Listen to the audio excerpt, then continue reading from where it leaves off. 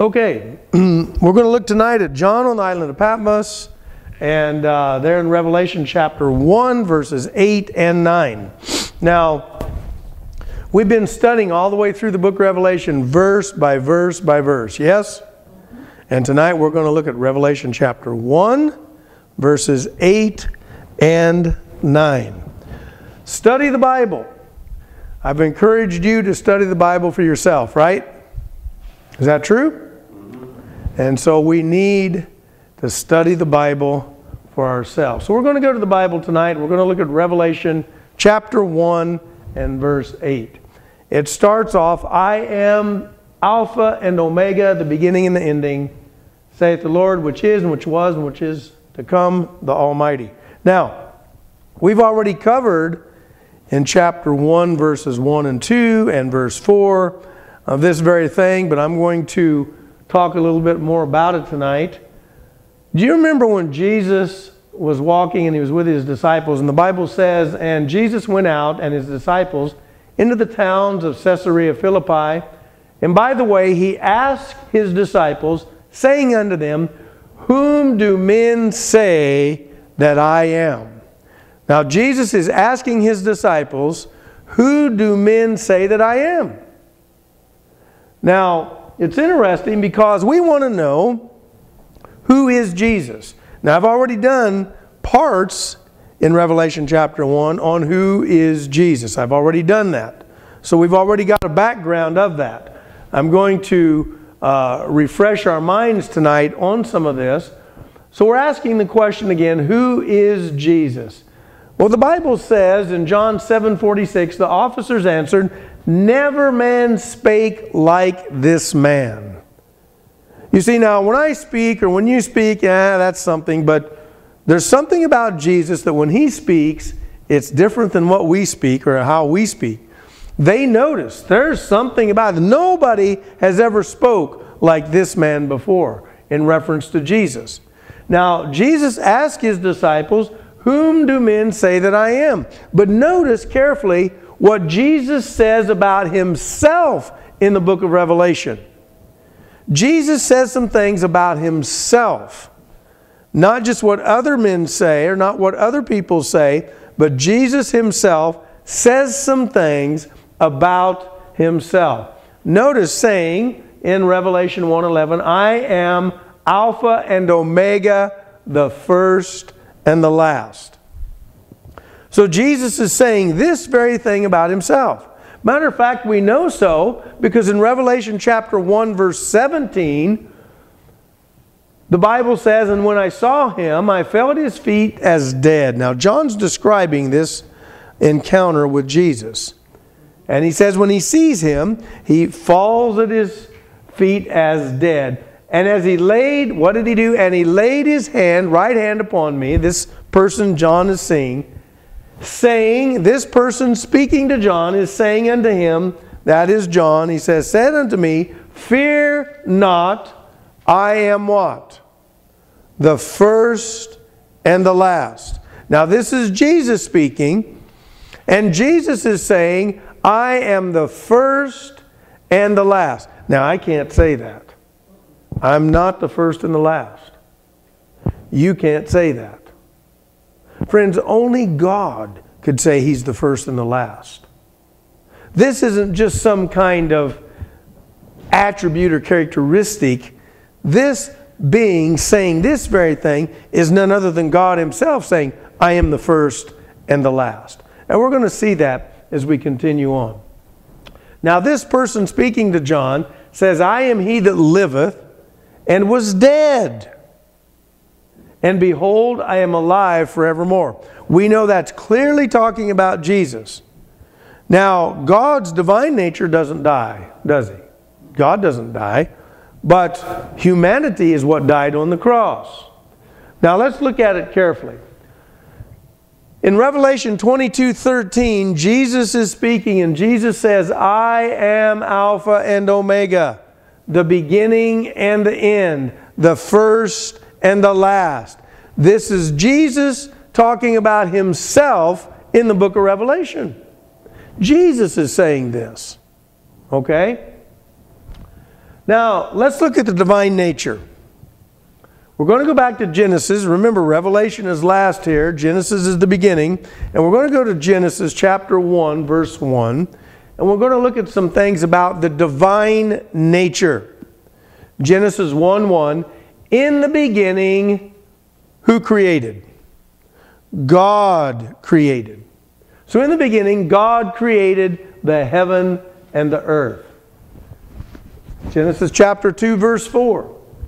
These are the generations of the heavens and of the earth when they were created, in the day that the Lord God made the earth and the heavens. Now here, for the first time in the entire Bible, first time you have the word Lord. By the way, in Genesis chapter 1 alone, God, Elohim, is mentioned 32 times. Isn't that amazing? In the first chapter. 32 times in one chapter, Elohim, God, is mentioned. But now for the first time in Genesis chapter 2, verse 4, the word Lord, the Lord God. Now the word Lord there comes from the Hebrew that they translate Yahweh or Jehovah, Yahweh.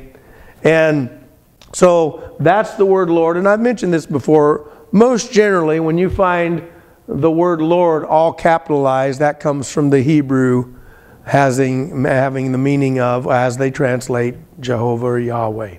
Okay?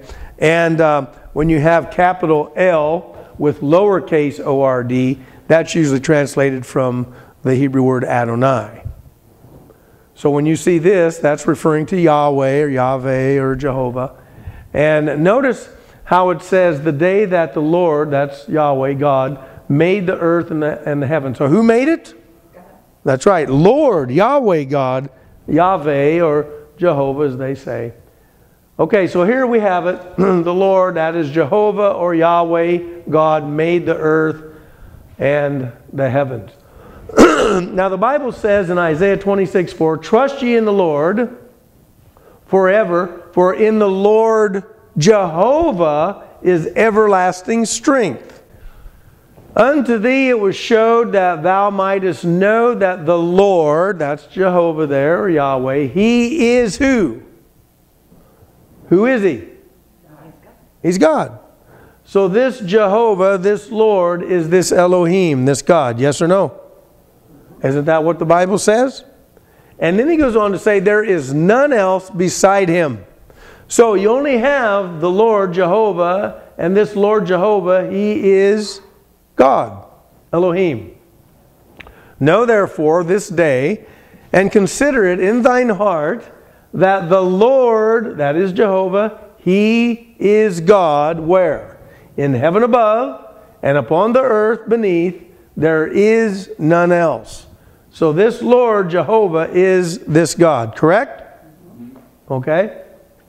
Because remember, we're looking at the divine nature. Remember that. Remember, we're looking at the divine nature.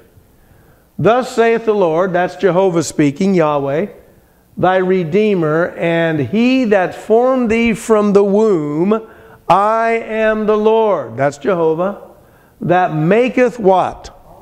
All things. So who makes all things? Jehovah. Who makes all things? That word Lord is Jehovah. So I am Jehovah. That's what he's saying. I am the Lord. I am Jehovah that maketh what? All things. So who makes all things? Jehovah. That's not a trap question. That's not a trick question. The Bible tells you. Who makes all things? The Lord, who is who? Jehovah. That's His name. Okay, by the way, he goes on to say, that stretcheth forth the heavens alone.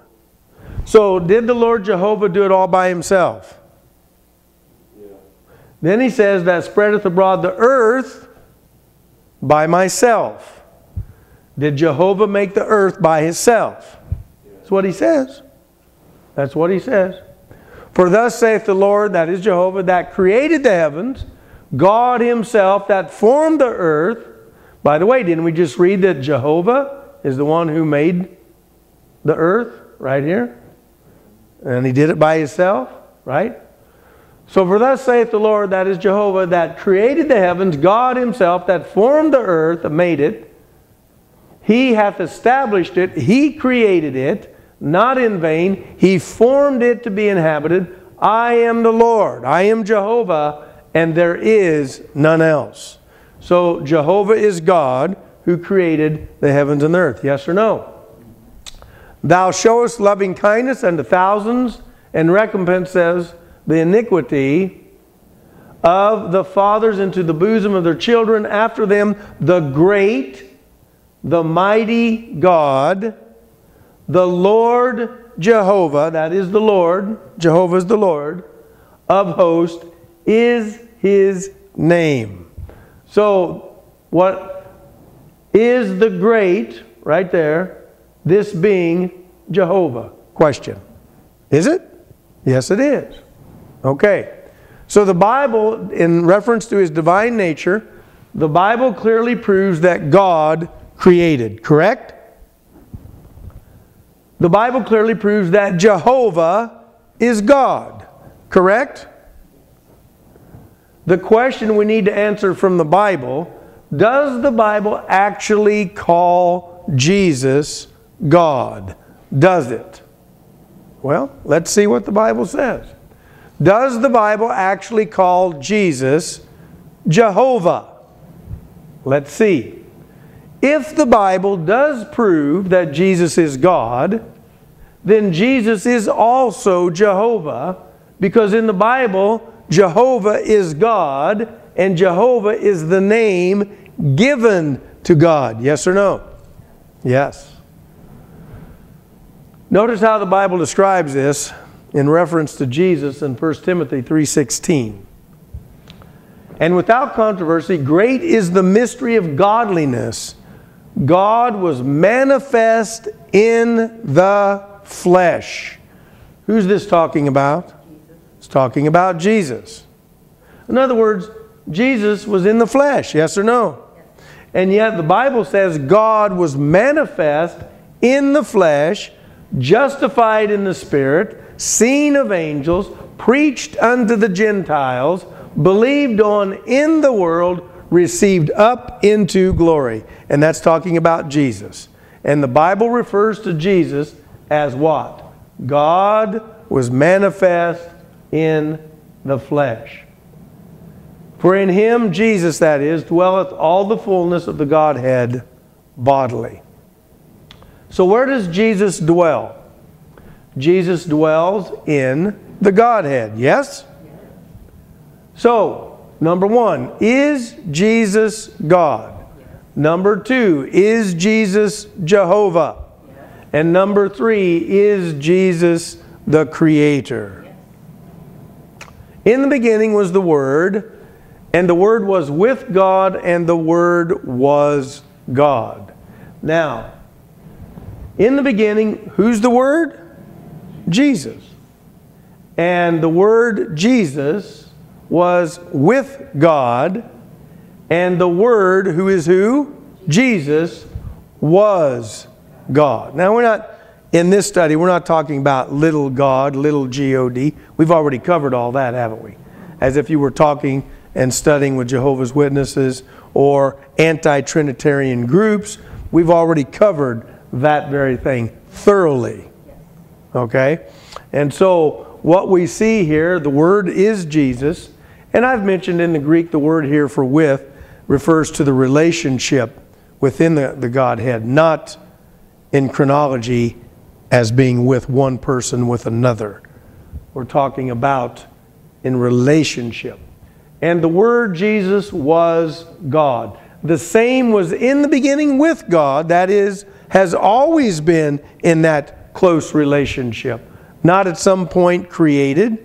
I know sometimes people go to Proverbs chapter 8. By the way, when people do that, they don't realize what they're saying when they go to Proverbs chapter 8 to show that Jesus was created and he came forth at some point in time beginning, as if that was a time he came into existence. That's a problem, you see, because the Hebrew word for proverb, you know what it is? Mashal. Hebrew means mashal. That's the word used for proverb. And you know what the Greek equivalent to that is? Parabole, parable. The book of Proverbs is full of parables. You see, matter of fact, when you read Proverbs chapter 8, clearly, starting in verse 1, working through it, you see a parable all the way through Proverbs chapter 8. It's amazing. So anyway, we've already covered some of that. So the same was in the beginning with God. All things were made by Him. So who did the creating here? Some people say, well, made's different, create. That's true. But we're going to see that Jesus actually created and not just made. We're going to see He did both of those things. Just like in Genesis chapter 1. You find both created, bara, and you find made, asa. And both of those words are in Genesis chapter 1. So here we find that this very being is the one who created what? Made all things were made by Him. Through Him, all things were made. And without Jesus was not anything made that was made. So here we find all things. But when we went to the Old Testament, we found out that it was Jehovah who created all things, didn't we? Right? Now we come to the New Testament and we find that Jesus is the one who made all things. Now, notice how Colossians 1:16 describe it. Here's where he gets into created. For by Him, that is Jesus, were all things what? Created. You see, so people want to say, well, there's a difference between made, which there is, okay, than created. But Jesus didn't only make all things. For by Him, Jesus, were all things what? Created. These are two different Greek words. If you want to look that up, you check it out. There's a different word here for created and made. You need to check that. It's in Colossians 1:16. Okay, so for by Him, Jesus, were all things created that are where? In heaven and that are in earth, visible and invisible, whether they be thrones or dominions or principalities or powers. All things were created by Him, that is Jesus, and for Him. Now, when we understand this text properly, we see that it was Jesus who created Lucifer. Yes? It was Jesus who created Lucifer. Because it says, for by Him, that is Jesus, were all things created. And what? That are where? In heaven. Visible and invisible, whether they be thrones or dominions or principalities or powers. All things were created by Him. That is through Him, that is Jesus, and for Him. So when we go to Genesis chapter 1, verse 1, in the beginning, God, that is Jesus, created the heaven and the earth. Yes or no? Was Jesus in creation?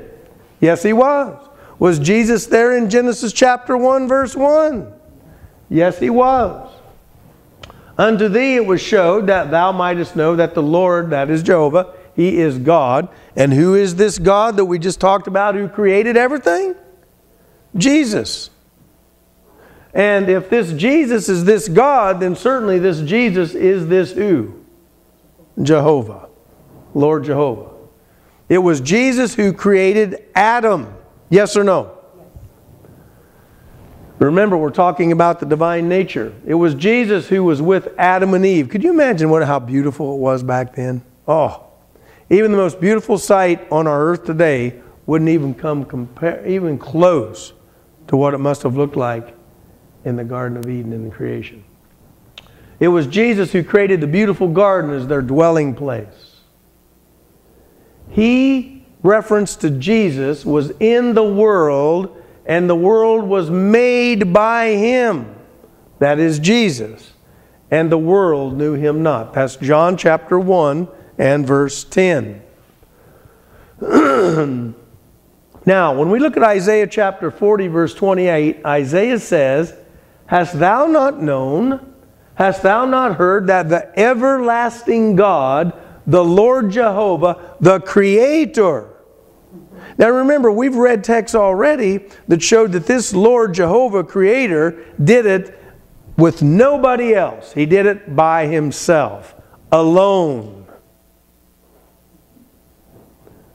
Okay? And notice how he describes this. The everlasting God, the Lord Jehovah, that is the Creator of the ends of the earth, fainteth not, neither is weary.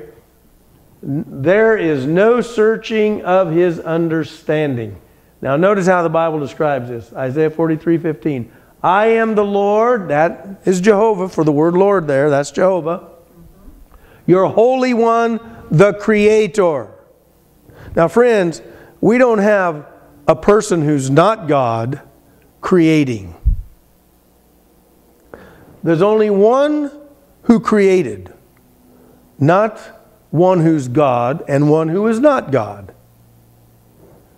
Nor is it one who is God, capital G, and one who is God, little g, little G-O-D.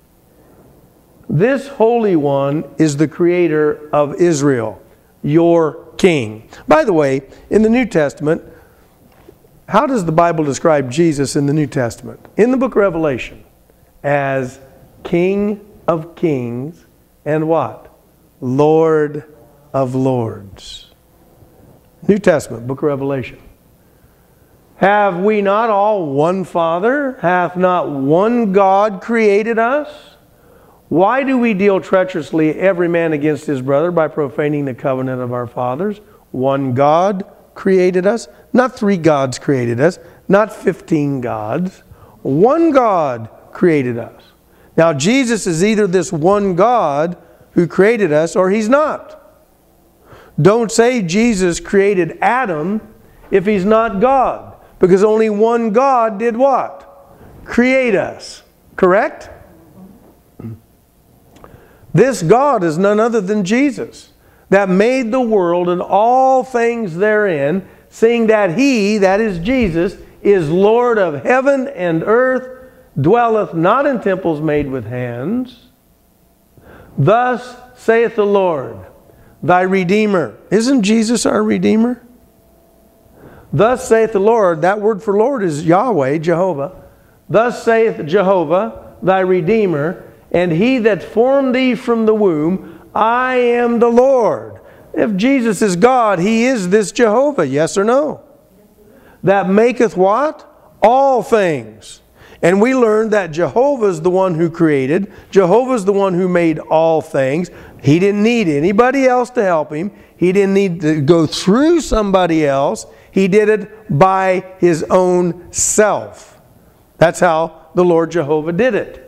That stretcheth forth the heavens alone. That spreadeth abroad the earth by myself. That is Jehovah. Jesus must be Jehovah if Jesus is God, because Jehovah is God. And there's only this God, Jehovah, who created all things. And the Bible says Jesus created all things. Jesus must be this God. Jesus must be this Jehovah. And there is no other. He did it by Himself.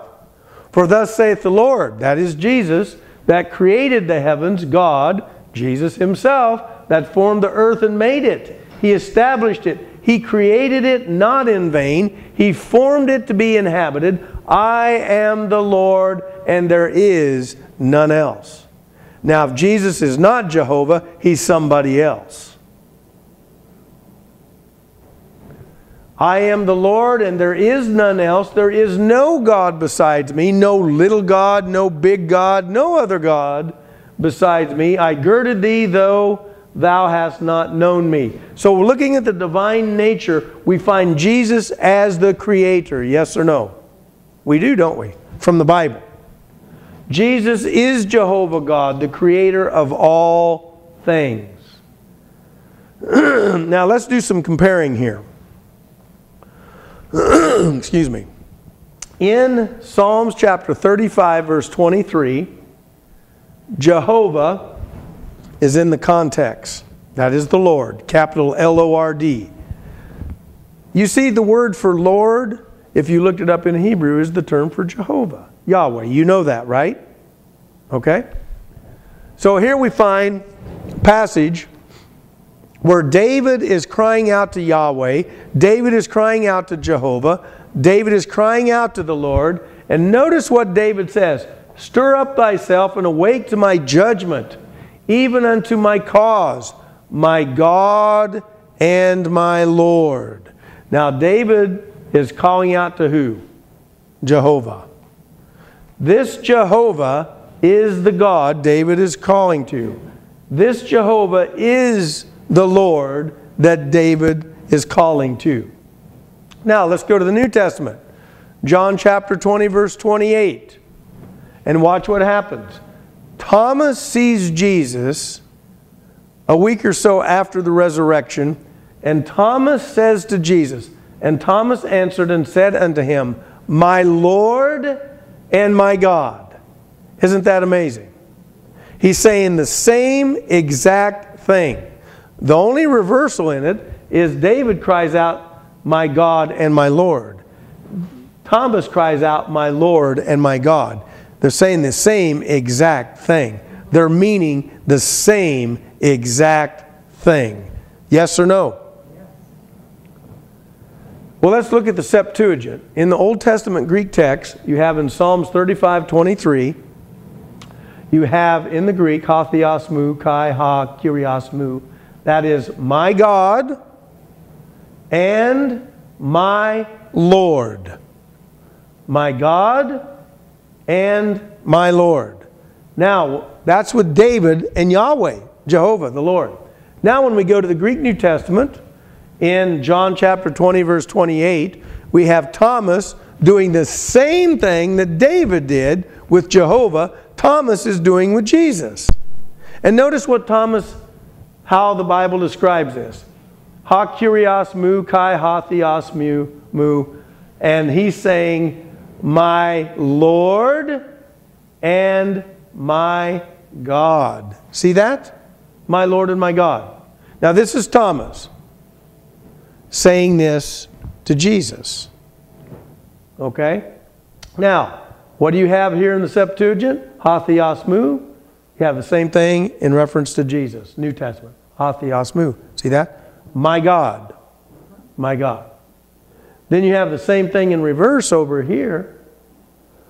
My Lord. Ha kyrios mu. Ha kyrios mu. My Lord. See that? So he's saying the same thing. So David is saying the same thing to Jehovah that Thomas is saying to Jesus. My God.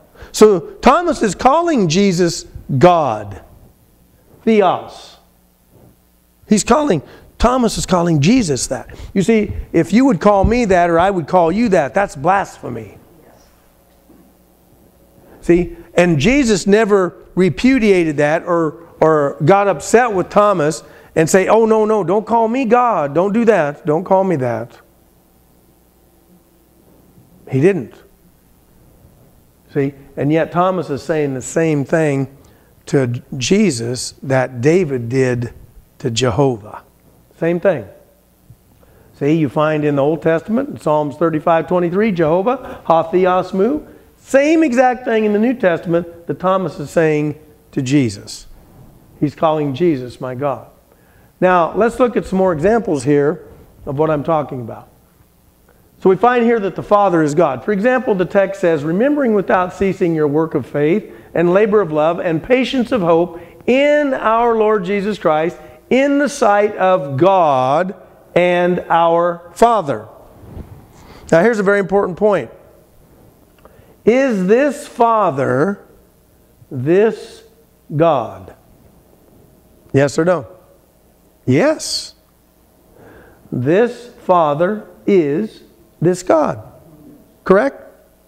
Now, people who are anti-Jesus being God don't deal with these texts and justify a reason for not accepting the fact that Jesus is God, based on the same grammatical structure in the Greek language. Watch this. Remember, our Father is this God, yes or no? Now let's look at one about Jesus. Grace and peace be multiplied unto you through the knowledge of God and of Jesus our Lord. My question is this Jesus, our Jesus, this Lord, this God? Yes. Same thing. Same exact thing. For example, In 1 Thessalonians 1:3, the text we're quoting, Tu theou kai patros. This Father is this God. Correct? Now watch this. Same thing about Jesus. Jesus is God just like the Father's God. The God and Jesus. You see that? You see the structure? Now, this is a noun, Father, and this is a noun, Jesus. Okay? Now, what's interesting is this is the same identical structure as this. Identical. See, you just have a different word, Father, which is a noun, masculine noun, and you have Yesu, which is a masculine noun. Now, if indeed this Father was not this God, there would be another article here. If indeed this Jesus is not this God, there would be another article right here to show two distinct, different beings. And I'll go more into that when I show you more about it. Now notice in verse 4 of Galatians chapter 1, who gave himself for our sins that he might deliver us from this present evil world according to the will of God and our Father. Is this Father this God? Yes or no? Okay. What about Jesus? The same construction. I charge thee before God and the Lord Jesus Christ. Now, is this Lord Jesus this God? By the way, it's interesting that punctuation is not inspired in the Bible. They could have easily put a comma there or easily omitted it in either one. Do you understand what I'm saying? Punctuation is not inspired. Okay? And so sometimes that confuses people, doesn't it? As if this is something different than this. But it's not. Same construction here as you have here. Same identical construction in the biblical Greek language. Same thing. See, over here you have Father is God. This Father is this God. Not something separate, but is. Okay? This Jesus right here, this Christou, is this Theou. See that? Same thing. Tu theou kai patros. Tu theou kai Christou. If indeed this Christ is not this God, there would be an article here as well. Just like that. To show two distinct beings. Okay? Let's look at another case in point. You see, the word for God is a masculine noun. The word for Lord is a masculine noun. And the word for Jesus and Christ are masculine nouns. Same Greek construction. Identical. And notice, it says here, for so in 2 Peter chapter 1 verse 11, for so an entrance shall be ministered unto you abundantly into the everlasting kingdom of our Lord and Savior Jesus Christ. My question is this Savior Jesus Christ this Lord, or is he something different? This Savior is this Lord. Okay? Let's look at 2 Peter 1:1. Simon Peter, a servant and an apostle of Jesus Christ, to them that have obtained like precious faith with us through the righteousness of God and our Savior Jesus Christ. Now guess what? Watch this very carefully. 2 Peter 1:11. Tu kyriou hemon kai soterios Yesu. So you have Lord, our Lord, and Savior Jesus. Is this Savior Jesus this Lord? Yes or no? Yes. Look at 2 Peter 1:1. Tu theou hemon kai soterios Yesu. That is identical to this. The only difference is you have the masculine noun Lord, and here you have the masculine noun God. It's the only difference. The whole construction of that statement, that phrase, is identical. Identical. Okay? See that? Identical. Okay? So in other words, this Savior here is this God, not something separate. If this Savior here is not this God, there would be the article with the Savior over here. This article. Right here. It would go like this. Tu theou hemon kai soterios tu Yesu. Sometimes you may even have the article right here. But the article would be implying that this being is separate from this being. Not one and the same being. You see? But this is one and the same. In other words, this God is this Jesus, the Savior. Okay? Now, let's move on in reference to the divine nature. And when I saw him, I fell at his feet as dead. Now, this is John in Revelation chapter 1, verse 17. He sees Jesus. Jesus is speaking with him. And John falls at his feet as if he's dead. And he laid his right hand, this person who laid his right hand upon me, John says, the one speaking to me, saying unto me, fear not, I am the first and the last. Now, Revelation 1:17 is talking about Jesus. Jesus is the one that says, I am the first and the last. Not John, not an angel. Nobody else says that. Jesus is saying, I am the first and the last. Now let's go to Isaiah 44:6 of the Old Testament. Isaiah 44:6. Thus saith the Lord. You know what that word for Lord is? That's Jehovah, correct? That word Lord is capitalized. That's Yahweh, King of Israel, the King of Israel, and his Redeemer, the Lord of hosts. I am the first and I am the last. So Jehovah, this Lord, is the first and the last. Yes or no? So now if Jesus is not Jehovah, if Jesus is not God, if Jesus is not this Lord, then we have two different beings claiming to be the first and the last. Now look, I can't say I'm the first and the last. You can't say you're the first and the last. But just for illustration, if I said I'm the first and the last, and Bruce, you said you're the first and the last, that's a problem. Which one is really the first and the last? Is the Lord Jehovah or is Jesus? Because Jesus says he's the first and the last. Now if Jesus is not Jehovah, if Jesus is not the Lord, then he's something else. He's claiming to be the first and the last. Which of those two different beings am I to believe? I believe Jesus and Jehovah is one and the same being. Not two different beings. Okay? Because they both claim to be what? The first and the last. See, what Jesus is in the New Testament is Jehovah of the Old Testament. And there's so many parallel passages from the Old Testament in the New Testament that you could clearly see that when the Old Testament is referring to the Lord Yahweh, Jesus is that in the New Testament. Jesus is God. Jesus is Jehovah. Jesus is the Lord. And we're going to see pretty soon where we're going to find the text where Jesus is actually called Jehovah in the Bible. Okay? So notice what he says.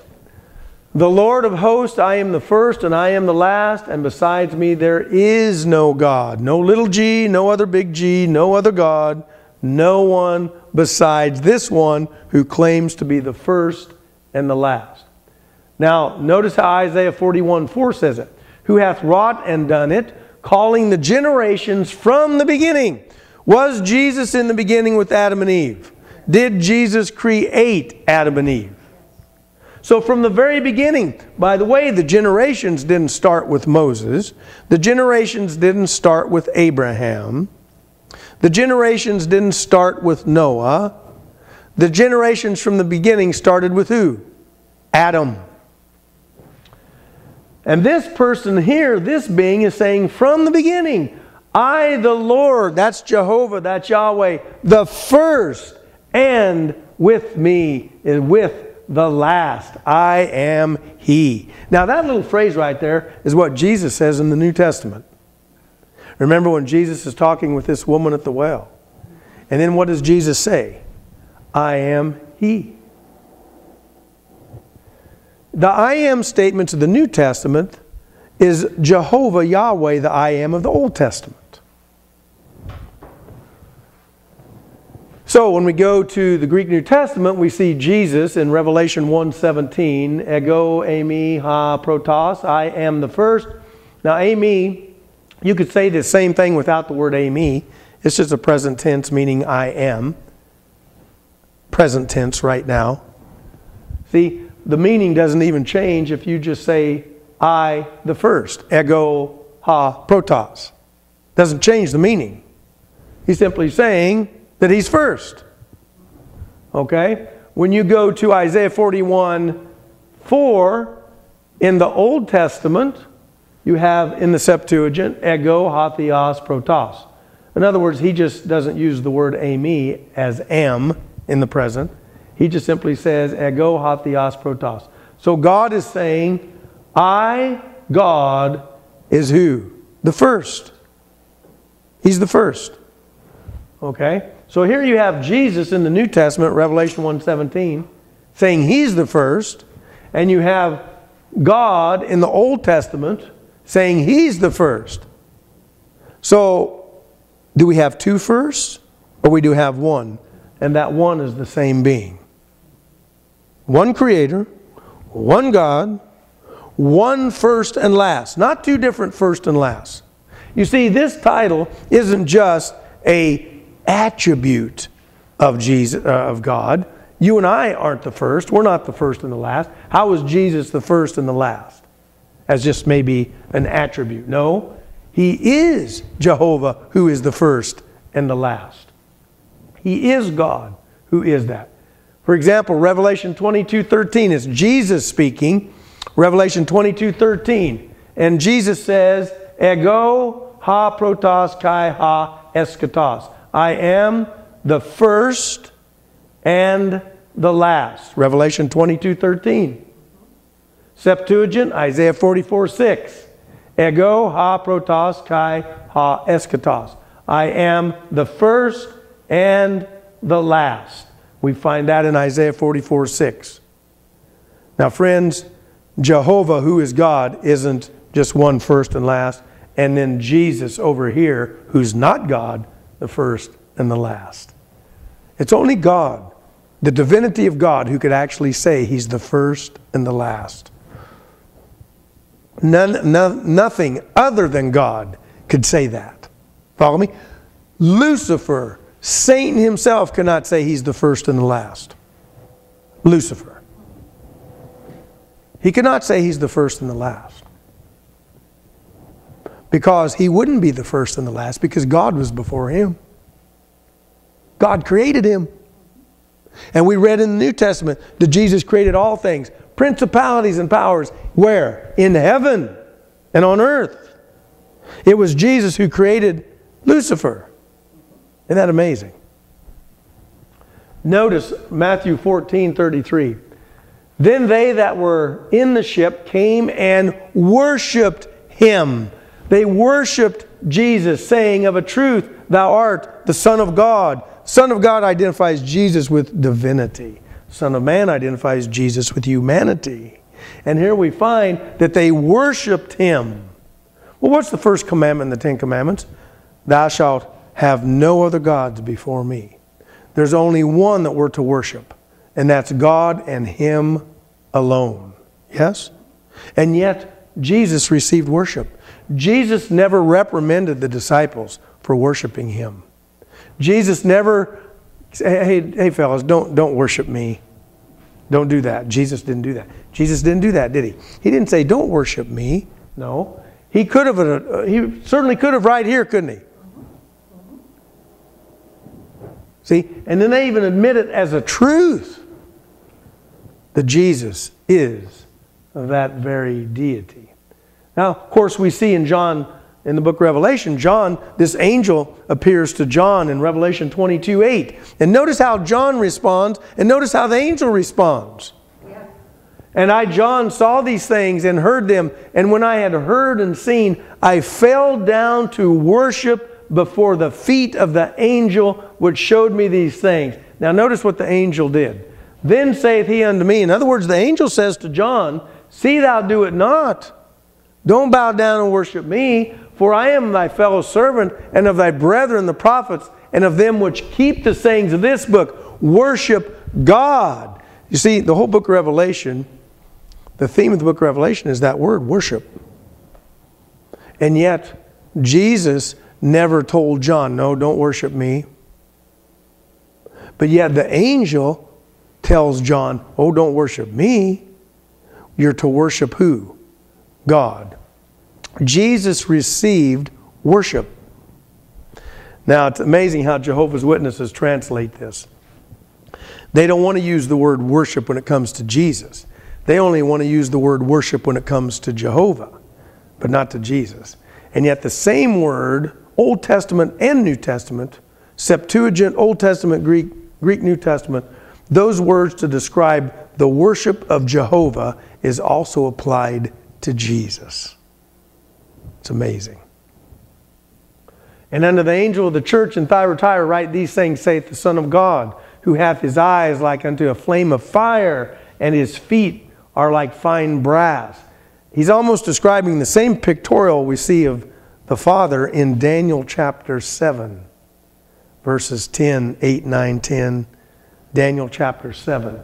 Who hath his eyes like unto a flame of fire, and his feet are like fine brass. His head and his hairs were white like wool, as white as snow, and his eyes were as a flame of fire.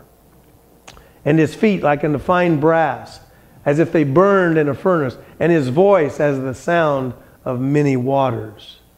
And this very being who John is seeing says, I am Alpha and Omega, the beginning and the ending, saith the Lord, which is and which was and which is to come, the Almighty. Jesus says, I am Alpha and Omega, the beginning, the end, and the end, the first and the last. And he shall pass through Judah. He shall overflow and go over. He shall reach even to the neck, and the stretching out of his wings shall fill the breadth of thy land. O Emmanuel. What does that mean? Take counsel, Isaiah 8:10. Take counsel together, and it shall come to naught. Speak the word, and it shall not stand. For God is with us. Now, you know, a lady sat right here in our 4:30 study today. And she said, wow, she says, these Old Testament passages are referring to Jesus in the New Testament. She's right on target. Why? Because what does the Bible say about the New Testament in reference to Emmanuel? Well, Jesus come on the scene. And you remember in Matthew chapter 1, verse 23, it says his name would be Emmanuel, translated meaning, interpreted meaning, God with us. Now, when we read about Jesus being Jehovah, we find it right here. This is a prophecy that is fulfilled in Jesus. And notice how Jeremiah describes it. In his days, Judah shall be saved, and Israel shall dwell safely. And this is his name, whereby he shall be called the Lord. That's Jehovah, friends. Our righteousness. That is a messianic prophecy about Jesus. His name would be called what? The Lord. That is Jehovah. Our righteousness. Now you remember when we were talking about this false teaching of the rapture, and we were going through those different parts, Revelation 1:7, every eye shall see him. Remember we went through those different parts, and we showed there in Daniel 7:24 the 70 weeks. And remember it said of thy people, and it said of thy holy city, and then it said that he would bring in everlasting righteousness. Remember that? Daniel 7:24. Everlasting righteousness. And this is a prophecy of Jesus. Remember, they had the 7 weeks and the 62 weeks and then the 1 week. And that 7 weeks, 62 weeks, the Messiah would come. And that Messiah would bring in everlasting righteousness. And what was the Messiah's name called? Right here he tells you. His name, whereby he shall be called the Lord. That's Jehovah. And Jehovah is God. Yes or no? And Jesus' name would be called the Lord. His name would be called Jehovah, our righteousness. So, when they see Jesus, he is Jehovah in the flesh. When they see Jesus, they see the righteousness of God himself in the flesh. That's an amazing thought. Hear, O Israel, the Lord our God is one Lord. He's one Yahweh. That is one Lord. But to us there is but what? One God, the Father, of whom are all things, and we in Him, and one Lord, Jesus Christ, by whom are all things, and we by Him. Art thou not from everlasting, O Lord, that's Jehovah, my God, mine Holy One? We shall not die, O Lord, that is Jehovah. Thou hast ordained them for judgment, and O mighty God, that's Jehovah, thou hast established them for correction. That's Habakkuk. But unto the Son He saith, now God is speaking to His Son, and He says, Thy throne, O God, is forever and ever. A scepter of righteousness is the scepter of Thy kingdom. So, Jehovah is God. Unto thee it was showed that thou mightest know that the Lord, that is Jehovah, He is Elohim. He is God. There is none else beside Him. What about Jesus? In the beginning was the Word. And who is the Word? Jesus. And the Word Jesus was with God, and the Word Jesus was God. Not little God, not kind of like God, not sort of God. He is God. Period. The Lord is Jehovah. Thou showest loving kindness unto thousands, and recompensest the iniquity of the fathers into the bosom of their children after them. The great, the mighty God, the Lord Jehovah of hosts is His name. In His days Judah shall be saved. Remember, I've already read this. His name, whereby He shall be called the Lord, that is who? Jehovah, our righteousness. Now, notice this passage in the New Testament in Matthew 28:19. Go ye therefore and teach all nations, baptizing them in the what? In the name, singular. Not names plural, but name singular. Of the Father, and of the Son, and of the Holy Ghost. This name that they're baptized in name, and that is the reference to the character of who God is none other than Jehovah. His name is who? Jehovah. You see, the Father is Jehovah in the name, singular. The Son is Jehovah in the name. The Holy Spirit, the Holy Ghost is Jehovah in the name. Now, there's those who deny this, and they say, well, you know, the Holy Spirit came forth from the Son. The Holy Spirit is Jesus, or the Holy Spirit is the Father. The Holy Spirit came forth from the Son. So the Holy Spirit here is not a divine being in the Godhead, but simply has come forth from. Well, that's not what the text says. What the text says is in the name of the Father, who is a divine being, yes or no? And the Son, who is a divine being, and the Holy Spirit. Now, if it were true what they're saying, then the Holy Spirit wouldn't have no definite article in Greek. But it's there. See, so what it would say is, if their interpretation were correct, it would say, baptizing them in the name of the Father, and of the Son, and Holy Spirit. But that's not what it says. No, the definite article is in each one. And the Father's real, isn't He? The Son is real, yes? Now, why would the Holy Spirit be any less real if indeed the article is also there in reference to the Holy Spirit? Okay? So if the article wasn't there, then you could say in the name of the Father and of the Son and Holy Spirit. But that's not what the text says. And these are real divine beings here. The Son is a divine being within the Godhead, not just some separate, come forth, born, created thing. It's amazing. So what do we have here in Isaiah 26:4? Trust ye in the Lord forever, for in the Lord Jehovah is everlasting strength. In the Lord Jehovah. Isaiah 26:4. Jesus is Jehovah. His name, He shall be called the Lord, our righteousness. That's Jehovah. Jehovah's creator. I am the Lord Jehovah that maketh all things. And He did it alone. He did it, He says, by myself.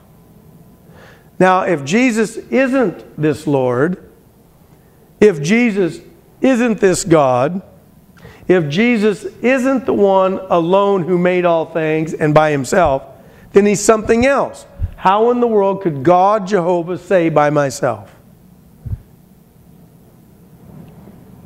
Notice how John describes what Jesus made. All things were made by Him, and the Him is Jesus. And without Him, that is without Jesus, was not anything made that was made.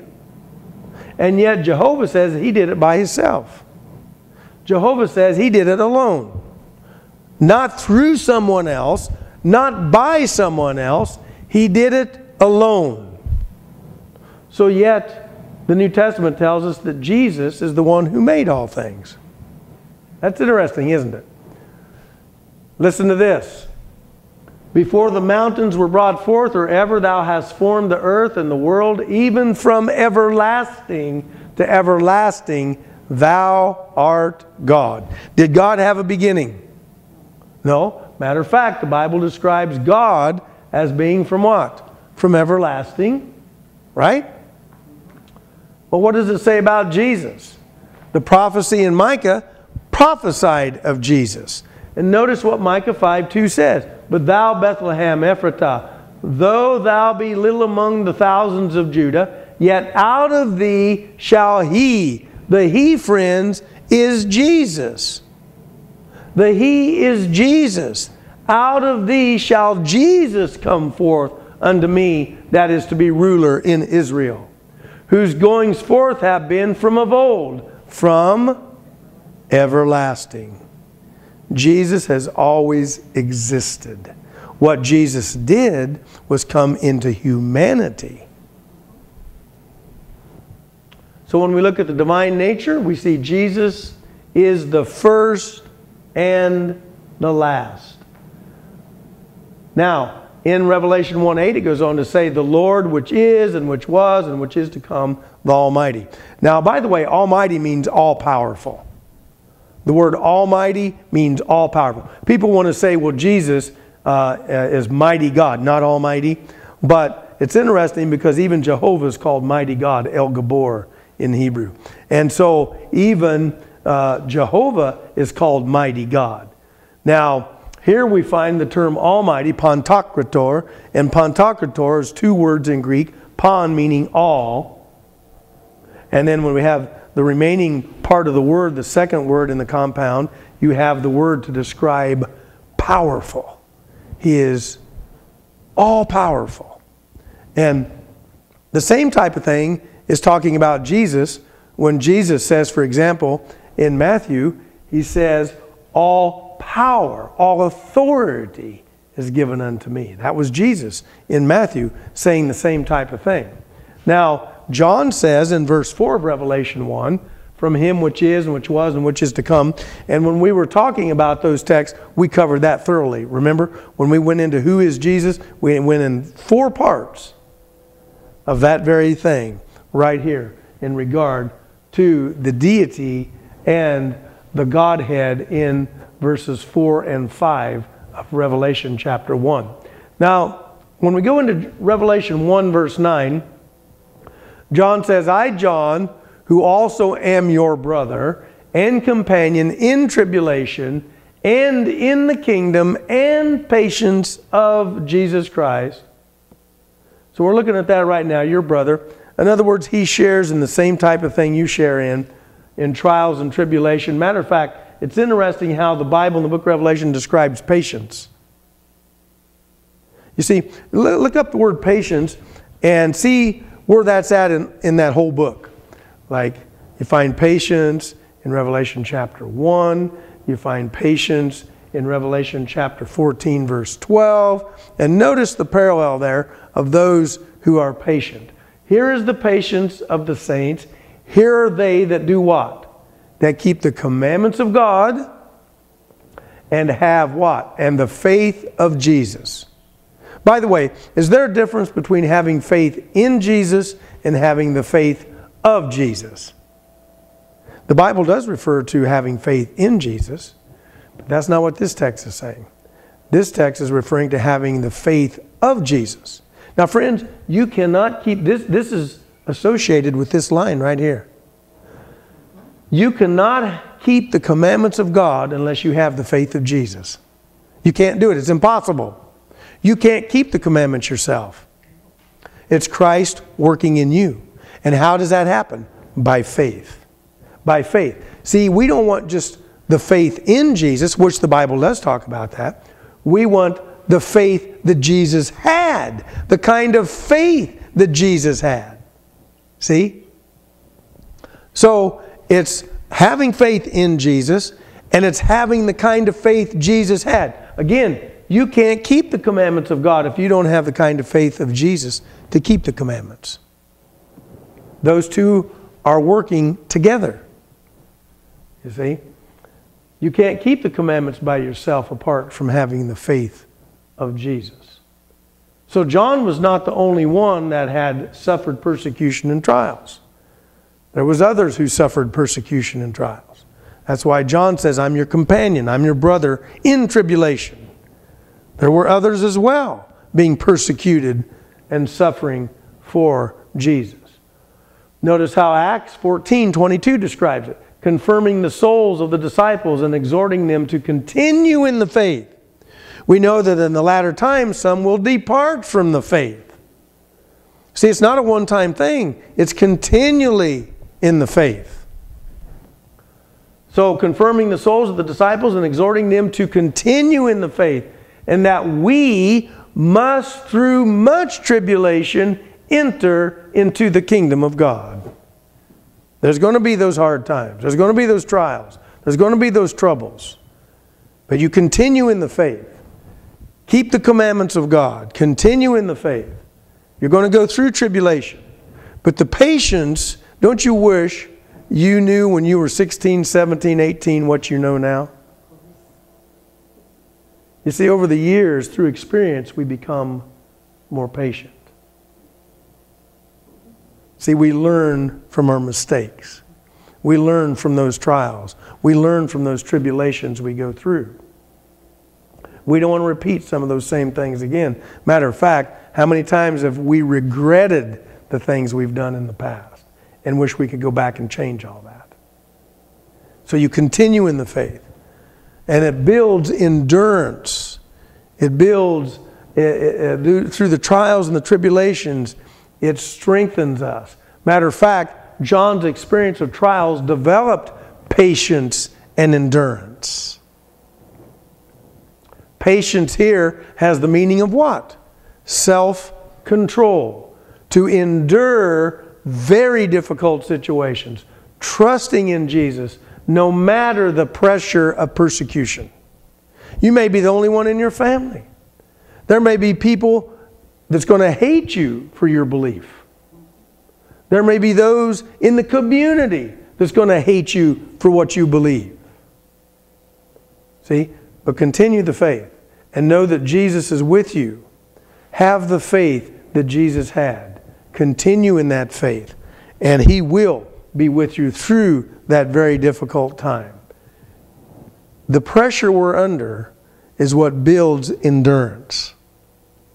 Those things is what builds our self-control. Jesus is our strength to carry us through. He will be with us during those very difficult times. And then John, was in the isle that is called Patmos. He was there on the island of Patmos. John was. And he's not talking about being taken into the future there. He's simply saying his location. John, was in the island of Patmos. That's where he was at. Okay? By the way, when I was in the military, I was through here. I've seen the island of Patmos.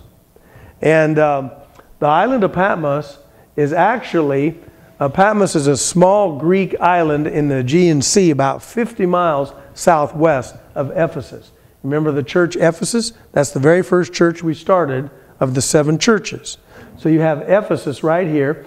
Well, 50-some miles southwest of Ephesus is where you have Patmos, right there. See, and here's the 7 churches right here. Ephesus, Smyrna, Pergamos. I've been to Smyrna. That's Izmir, Turkey. Modern Izmir, Turkey. And so you have Ephesus, Smyrna, Pergamos, Thyatira, Sardis, Philadelphia, and Laodicea. And so here's Patmos right here. Here's where John wrote the letters to the 7 churches, right there.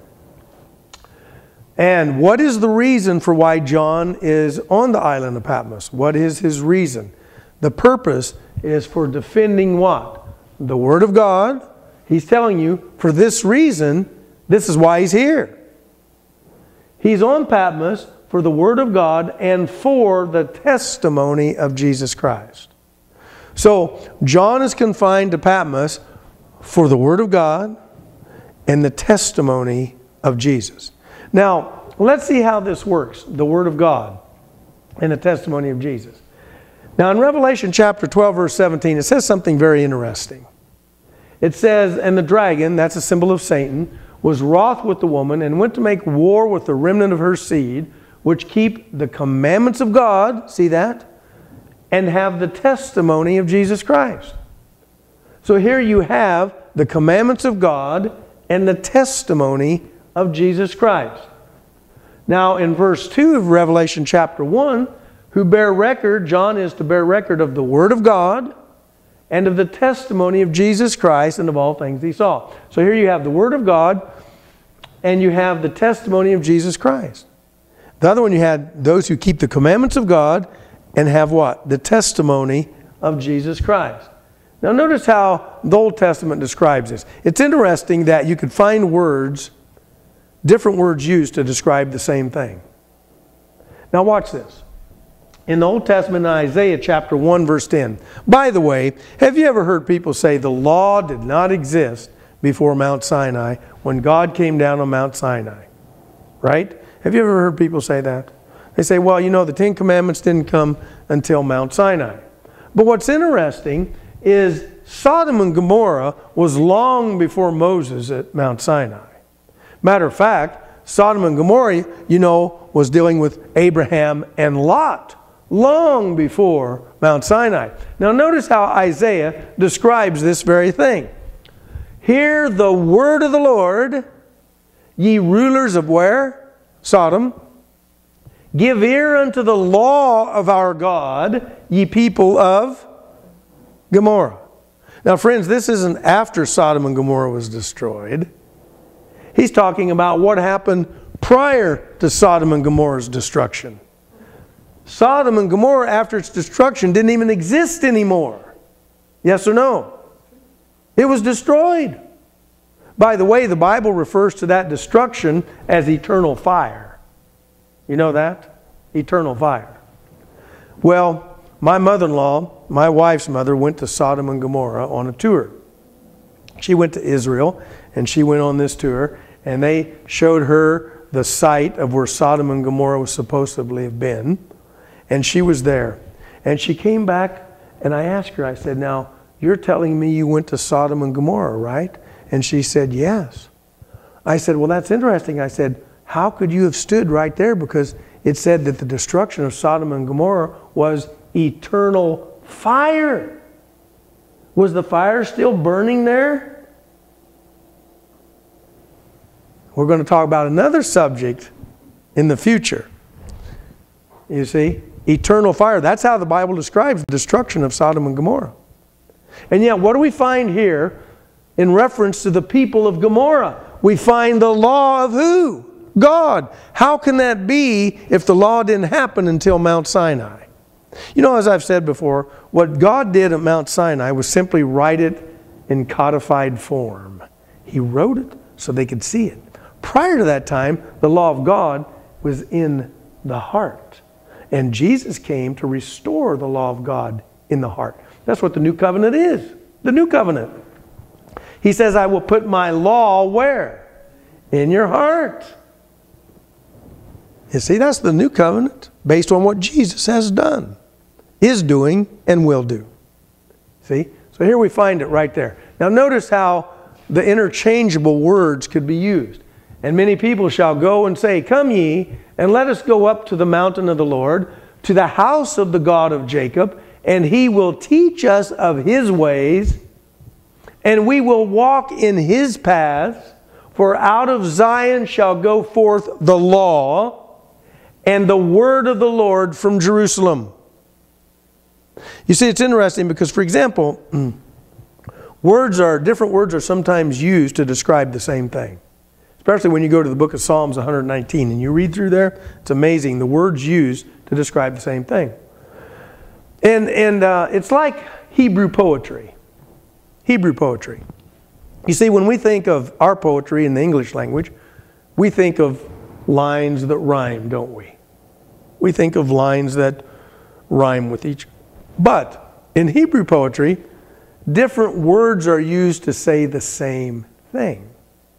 Let me give you an example. You take your Bible and you turn to Isaiah chapter 8, verse 16. Isaiah chapter 8, verse 16. And in Isaiah chapter 8, verse 16, well, let's look at that verse for a second. Isaiah chapter 8, and look at verse 16. And this is going to give you an idea exactly what I'm talking about. Isaiah chapter 8 and verse 16. And notice what the Bible says in verse 16. Bind up the testimony and seal the law among my disciples. Isaiah 8:16. You see, bind and seal are referring to the same thing, yes or no? And testimony and law are referring to the same exact thing. Bind up the testimony, seal the law.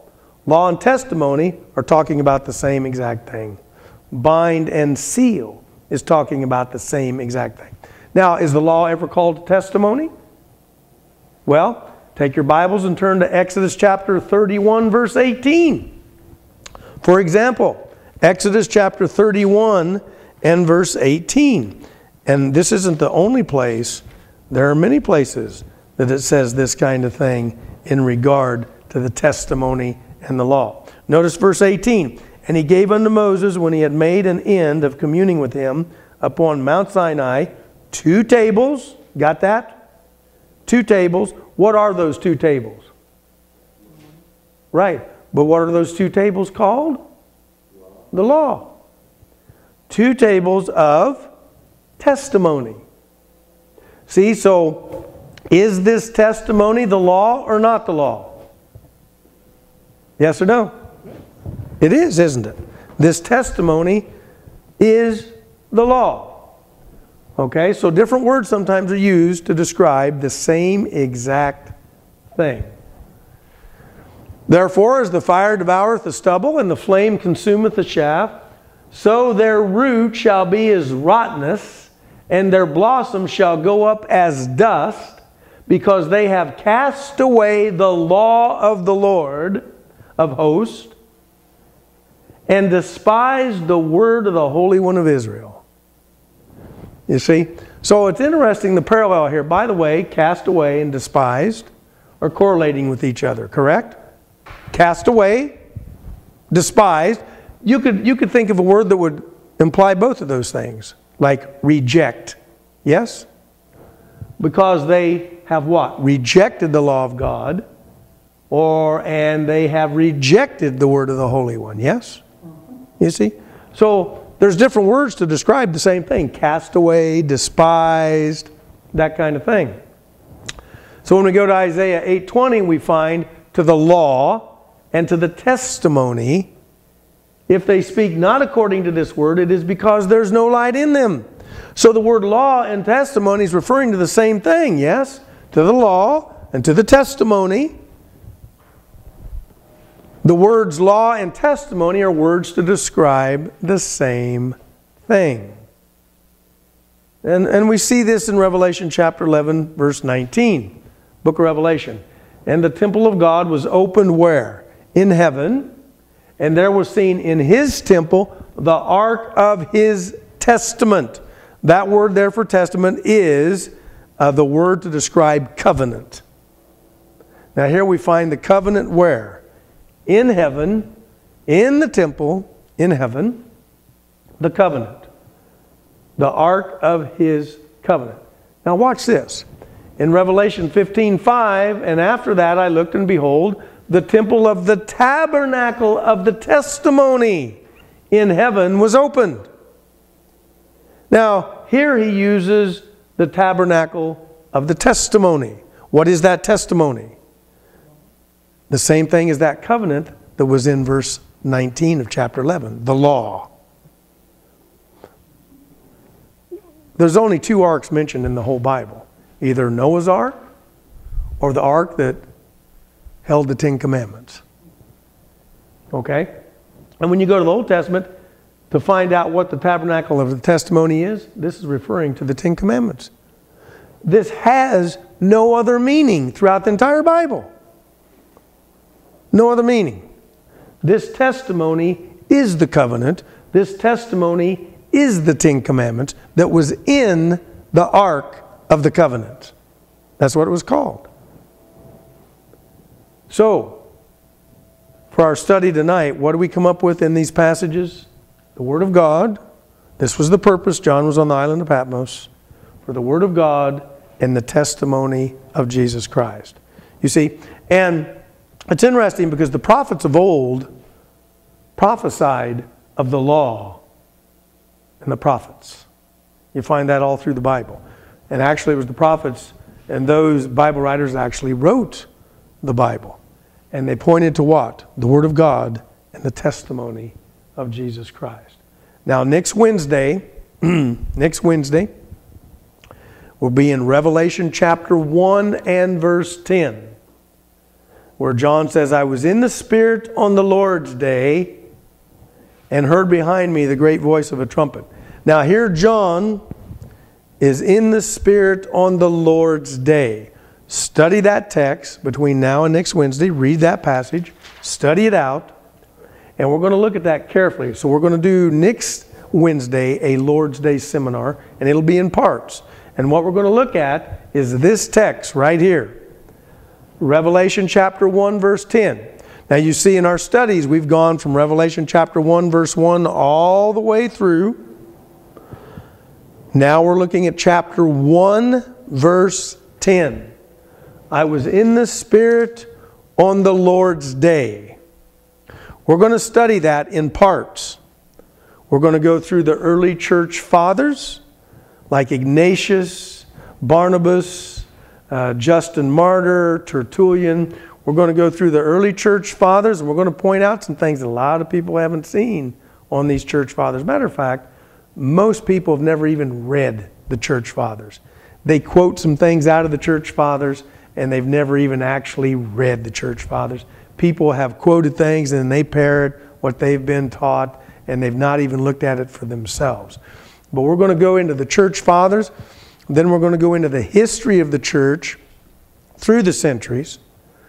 And so we're going to look at Revelation 1:10 in parts, just like we did when we were talking about the rapture theory and some of the other things in Revelation chapter 1, where John says that he sees Jesus. There in Revelation 1:7 he says, behold, he cometh with clouds, and every eye shall see him. Then we got into parts about that when we were talking about the second coming of Jesus and how Jesus is coming. And so it's very important to understand that. Well, we need to find out what is this Lord's Day. We're going to look at that next Wednesday. And if you get a chance to invite somebody, just invite them. Invite them. And we're doing a Lord's Day seminar. We're going to look at Revelation chapter 1, verse 10. Okay? Let's pray. Father, we just want to thank you for our study tonight. We thank you for your Holy Spirit to lead us.